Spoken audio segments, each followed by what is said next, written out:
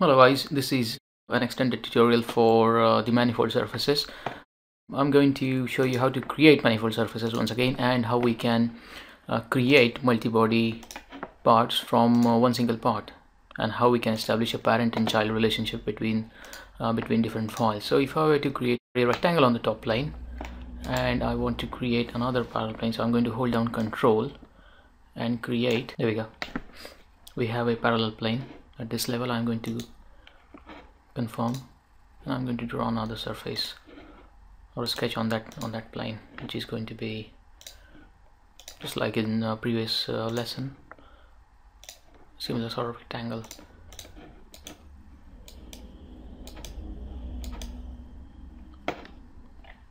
I'm going to use planar surface for both of these rectangles to be turned into surfaces. Now we can see them clearly. We can use functions like freeform,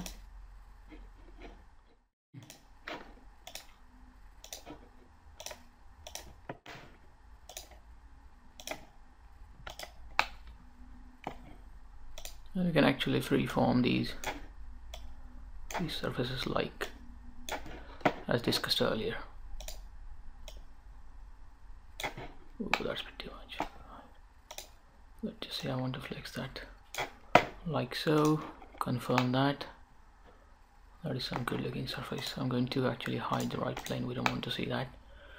Front plane will send that away for the time being. We'll come back to that. I'm going to try and freeform this plane now. Exactly same parameters, so I'm going to apply a symmetry along one of these axes.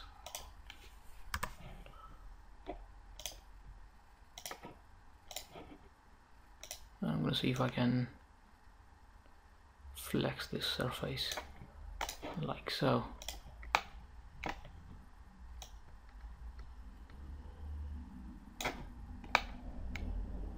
Not too much.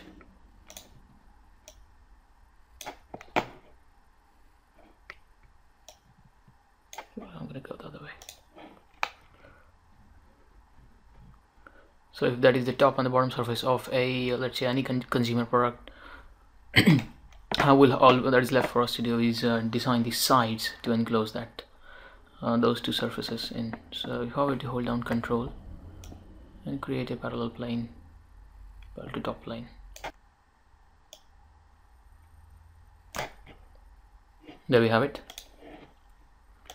And on this surface I'm going to create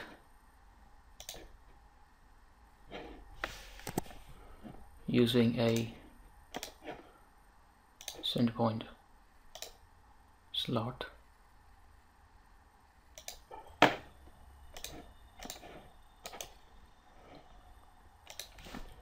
surface. I'm going to start the surface from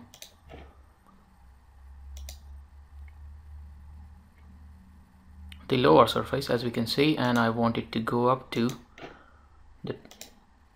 this face here. I'm going to confirm that, and as you can see in the surfaces folder here we have three entities. Let's see if we can go ahead and delete what's not needed. So I'm going to go use trim surface using mutual trim, and I'm going to remove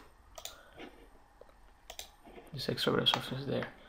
That gives us that is a manifold body. Now using these surfaces, basically we can if you have a look over here, we have three surfaces and we can select them separately. If I were to apply a fillet or anything at this level, that is going to merge all of these surfaces together. I don't think I want to do that yet. We can save this as a masters file, and we are in a state to right click on these surfaces and insert that particular surface into a new part. So let's just say I want to experiment with these. So I'm going to create a new file, a new part file from that top surface. Insert that into a new part.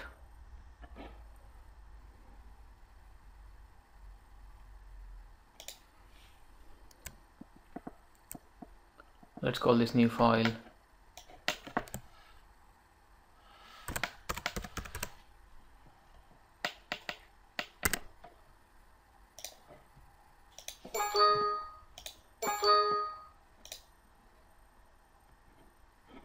As you can see, there is a link between, in the feature manager tree we can see that is a stock part came from parent 1. If I were to make any changes, if I were to go back in the parent file, change the freeforms, it's actually this one, I'm going to flex that, make it so well so that it is the change is obvious. So I'm going to flex it like this,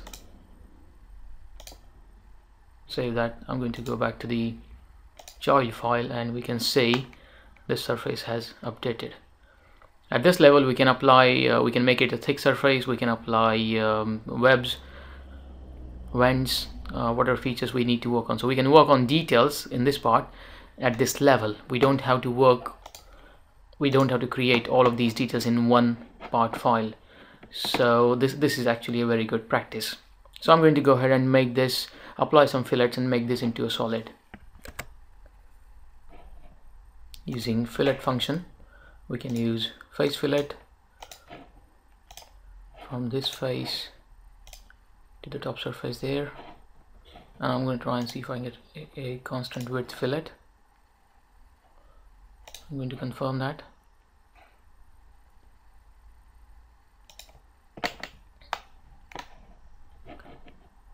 Exactly the same operations for underside. It's not giving me a preview, so I'm going to toggle the direction. It's working now. Constant width fillet again, and there we have it. We have a couple of well, we have one surface body now, which is this one. Since we applied the fillets, all of them surfaces are knitted together, so we don't have to knit surface manually. I'm going to go ahead and thicken these and create a solid out of enclosed volume. If I tick that option, that is going to create a solid out of those enclosed surfaces, those bunch of surfaces basically. So if I were to take a look inside, it is in fact a solid, it is not surface anymore. I'm going to go ahead, shell it out.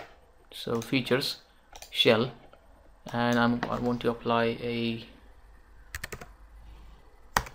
shell thickness of 3 millimeters. Green tick to confirm, and since I did not make any selections, that means it will shell the entire body. If I can take you back into shell, when this field is active, you can select a face and SolidWorks will leave that face open. In this case, I wanted to shell this particular part from inside. I didn't want to leave any faces open, so I'm sure we have a shell thickness of 3 millimeters there.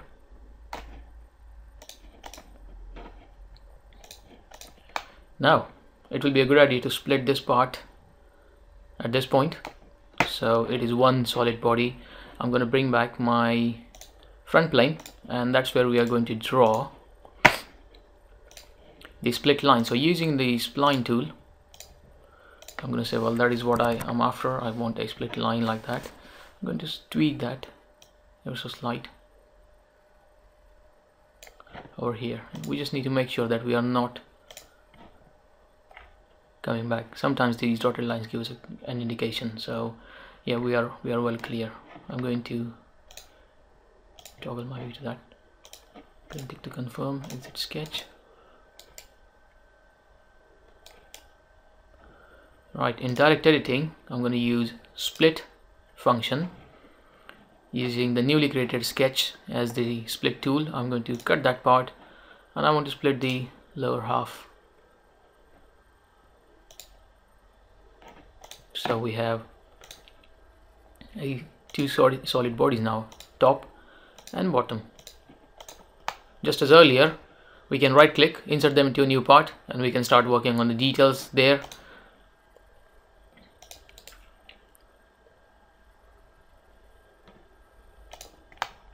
Like so. I'm going to hide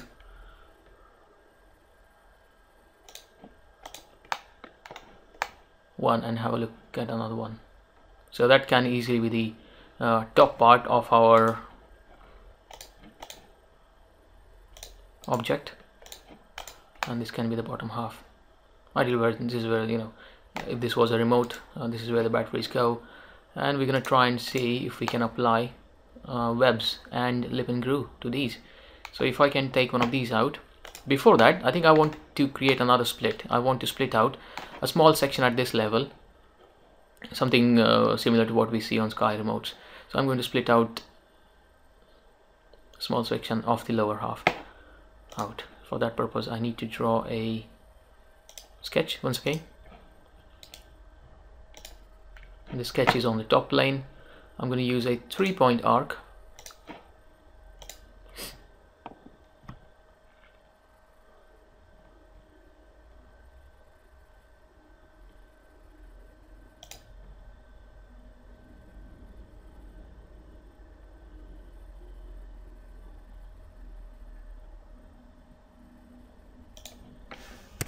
I'm just going to make sure this point lies.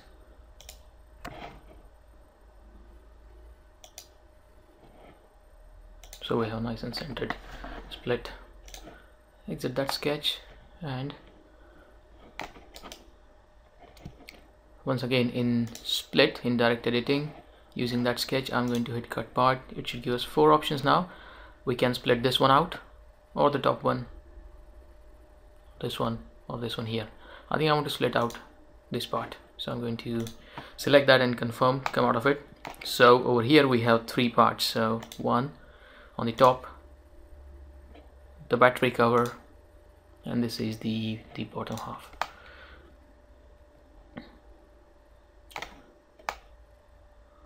I want to see if I can create a new part from this, so I'm going to save this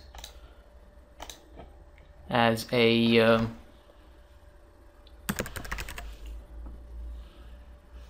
master file, and I'm going to see if I can process this one further. Insert that into a new part, and I want to call this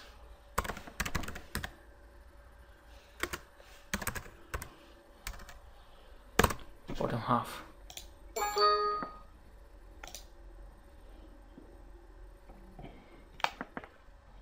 As I said, there is a link between the master file and this bottom half. I can carry on working on this file now. The changes are one way, so any changes you make to this file, they will not be propagated back to the master file, while as if you were to go back to the master file, edit the shell feature there, or edit the definition of surfaces, or the actual boundary, the changes will be propagated to this file. Let's see if we can apply ribs at this level. So I'm going to make my top plane visible, and I'm going to create a parallel plane at this level somewhere. We need to make sure that we are not going all the way, we are not going past the boundary wall. So I'm going to create my webs at this level somewhere,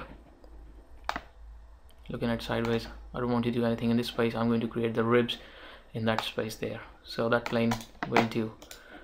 If I were to go back in sketch environment,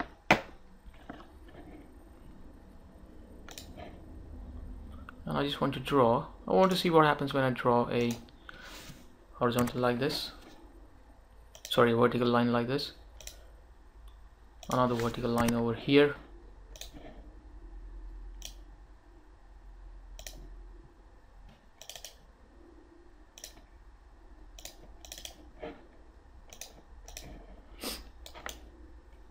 right. If I were to go in features, rib, I'm going to select the existing sketch, the gray arrow in the preview, that's prompting us for the direction. Sometimes you might want to flip the direction by clicking this icon here. I want the thickness to be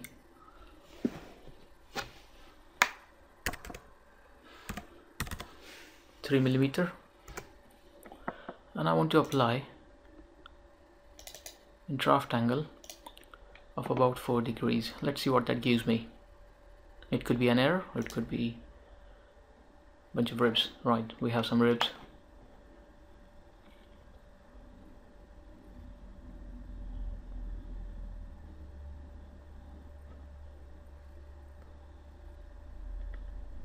We can go back in the sketch that defines these ribs, and we can make sure they are equally spaced, properly dimensioned, etc., etc. If you want, we can carry on refining this like so. You don't even need to go up to the edge. SolidWorks will extrapolate that edge. It will run the rib feature for you. It's quite smart, this function.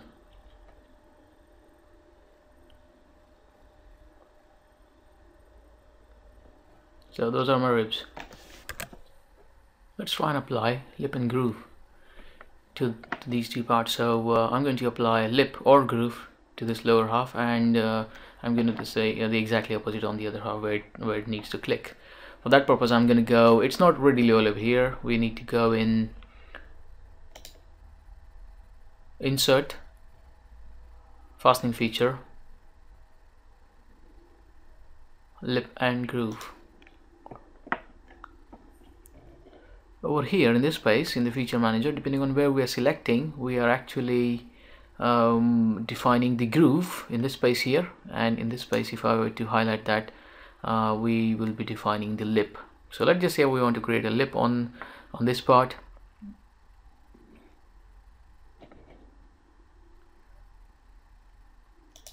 I'm going to select the body. This plane, it's going to be a reference plane, somewhere SolidWorks can relate back to run the cut all the way through. So I'm going to select our plane 1 as a reference plane. Lip selection, it is going to be this surface here, this curved surface going all the way through. So that surface is selected like so. Tangent propagation, I don't need to use that. And the lip edge, I'm going to apply the lip on this edge here. This space here, it is for the parameter, so I'm going to select about 1.5 millimeter width, and that will create a lip for us at that level, as you can see in the preview. I'm going to commit to that.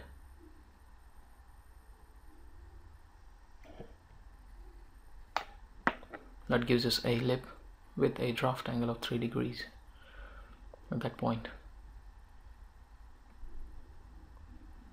Whilst we're here, might as well look at mounting bosses. So if I go into Insert, Fastening Features, Mounting Boss,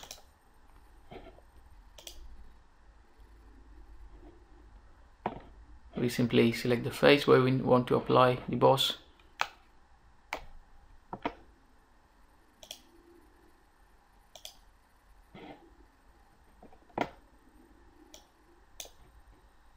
If you need to change the direction, which I don't in this case,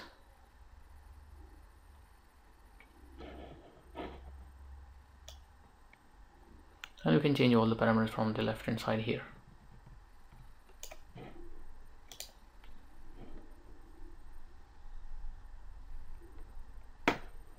I'm going to go back in, or we can use a mirror feature. Let's see if I can use mirror. Mirror face, it's going to be our front plane. Features to mirror. Let's see if we can pick on this mounting box. Yes, we can.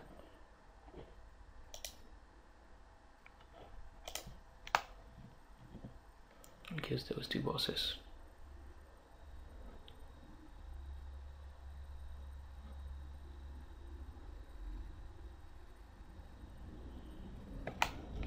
So this is how it works. I'm going to save this file at this level.